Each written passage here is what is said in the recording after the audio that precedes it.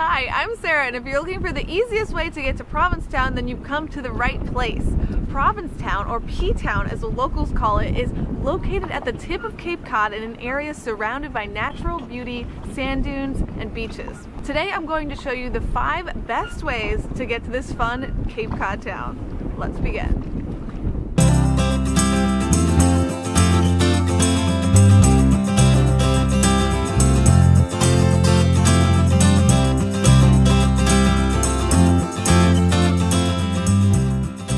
If you're coming from New York City or Boston, the fastest way to get here is by taking a flight.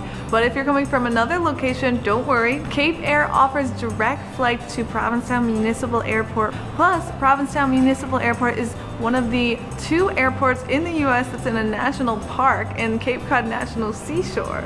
So it's pretty cool in that way. To book your flight, visit their website at capeair.com or call 800-CAPE-AIR. Another great option is to take the 80-minute flight that's offered through Shoreline Aviation directly from Manhattan to P-Town. There's truly no faster route for New Yorkers than this one. This flight is seasonal and a one-way rate is $995. For more details, visit flysai.com.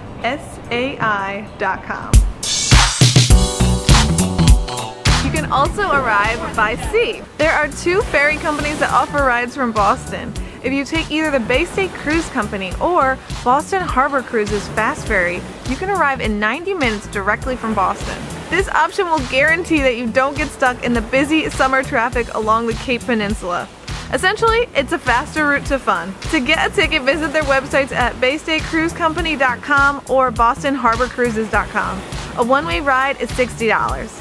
From Plymouth, you can also take Captain John boats that has a fast ferry to P-Town too. Visit captjohn.com. If you don't have a car and prefer to come by land, we have you covered there too. The Plymouth and Brockton Street Railway Company has offered transportation from Provincetown since 1888. They have regular bus service from Boston, New York, Providence, and Hyannis that takes a little more than driving a car yourself. To buy tickets, visit their website at p-b.com. Tickets range from $1 to $40 depending on where you're going. If you're traveling throughout Cape Cod or P-Town, you can use the public transportation system here. There's a bus system that you can use, FlexBus or CCRTA, the bus behind me. A one-way ride is $2 and you pay in cash when you get on. They also offer an unlimited day pass for $6 or an unlimited monthly pass for $60. Another option for transportation is this bus. It's the Funk Bus, like my name. And this is really good for groups. They do last-minute bookings, so if you have a large group, you can just do this and they can bring you all around. It's kind of like a party bus. If you already have a car, then that's probably the easiest way to get here. I would look up directions on Google Maps. If you're coming from Boston or Providence, Rhode Island, it's about 2.5 hours.